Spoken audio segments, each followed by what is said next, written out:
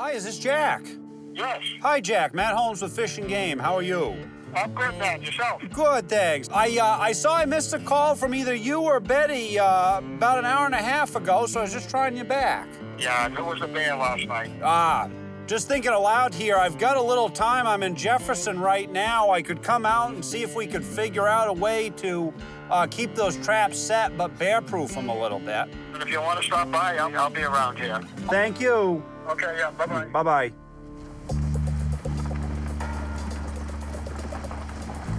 I just took a call from a Lancaster resident that I've been working with, who I'm trying to help catch some raccoons that are living under his porch.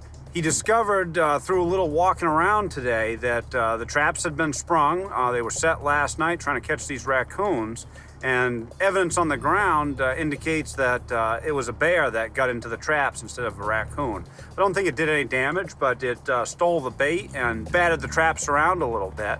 So I'm gonna head out to the residence and see if we can figure out a way to kind of bear-proof traps so that we're just after what we want to catch and not the bear.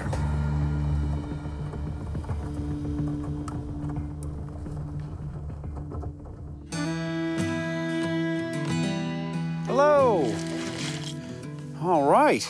So you found evidence that it was indeed a bear. So. Oh, yeah, there's some feces over here. Okay. Betty made a loop around, but she missed it. Yep, sure. Yeah, no, that's fine. I'm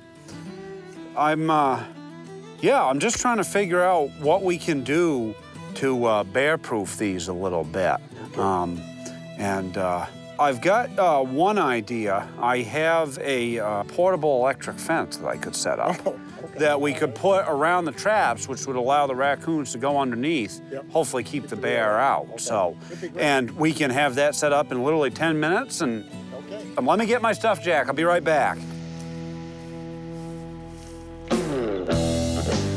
The issue here is that the raccoons are digging in the insulation underneath the porch. They're causing some destruction to the underside of the house. So I'm hoping that I can remove the raccoons quickly and also educate the bear by allowing it to sniff around the electric fence I've set up, possibly get a minor, non-dangerous shock, and thus be educated in the fact that being around people is not a good thing.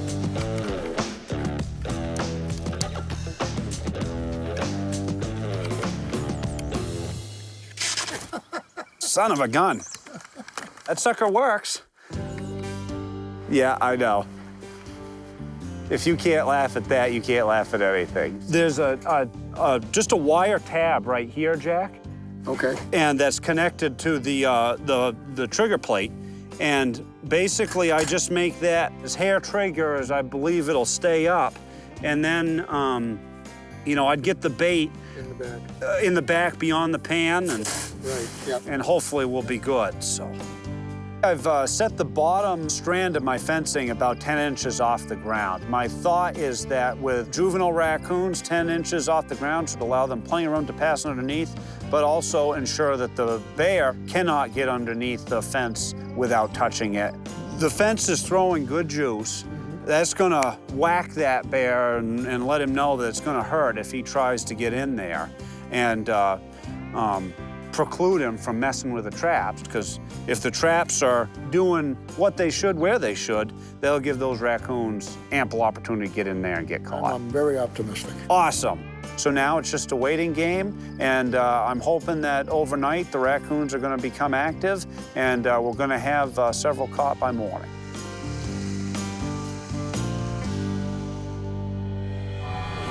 This morning I got a call from the residents in Lancaster that have been trying to help catch a raccoon. The raccoon's been caught, which is a good thing, and they've already got the raccoon out of the sun into a secured location where it can be cool until I can pick it up and get it released in a better spot. As raccoons are a primary carrier of rabies, officers prefer to relocate nuisance animals to uninhabited areas in order to prevent the transmission of the disease to humans.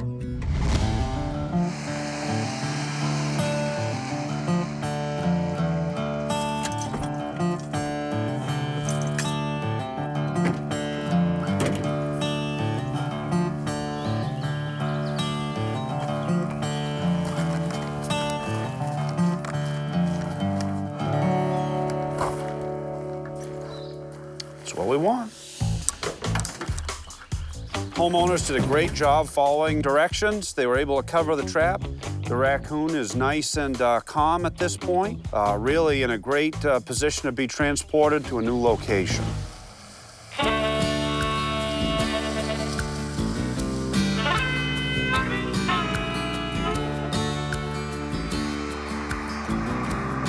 Was headed down into the Fort Hill Wildlife Management Area, which is a piece of farmland that the state has acquired, and it's going to provide perfect habitat for this raccoon.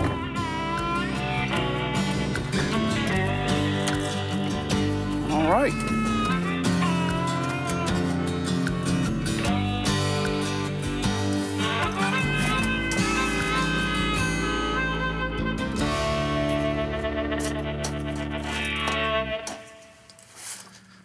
Sometimes it takes him a minute, but there he goes. Perfect spot right along the Connecticut River and some agricultural ground. Good place for him to be.